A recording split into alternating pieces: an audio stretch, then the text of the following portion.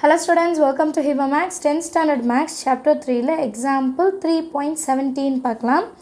Find x square plus 20x plus 36 divided by x square minus 3x minus 28 minus x square plus 12x plus 4 divided by x square minus 3x minus 28.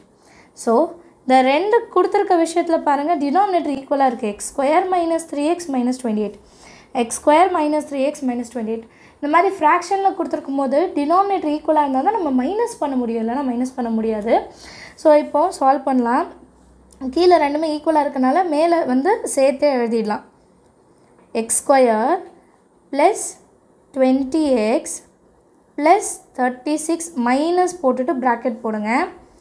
x square plus 12x plus 4 divided by x square minus 3x minus 28.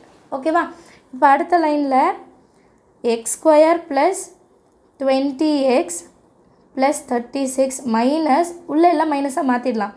ஏன்னா மைனஸால multiple பண்ணும்போது பிளஸ்ஸா இருக்கிறது எல்லாமே என்ன ஆயிடும்? மைனஸா மாறிடும். அப்போ minus 12x minus 4 divided by இப்போ இந்த 28 ரெண்டா பிரிக்கணும் 3 கிடைக்கணும். So 28 அப்படினா 7 4s are 28.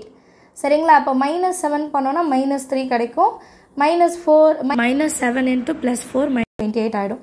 So இதோட answer -7 into x -7 into x plus 4. இப்போ மேல இருக்கத மட்டும் சேஞ்ச் பண்ணிட்டாலே போதும். plus x square minus x square cancel ஆயிடும். 20x minus 12x வந்து 8x. 36 minus 4 வந்து 32 divided by x minus 7 and x plus 4. இந்த ரெண்டு டேர்ம்ல 8 வந்து காமனா இருக்கா? 8 வெளிய எடுத்துடலாமா? அப்போ x மட்டும் தான் உள்ள வரும். 8 இருக்கு வெளிய வந்துருச்சு. அப்போ x மட்டும் தான் வரும். 8 4s are 32 divided by x minus 7 into x plus 4. இப்போ பாருங்க மேலே கீழே ஒரே மாதிரி டேர்ம் இருக்கு. கேன்சல் பண்ணிடலாம்.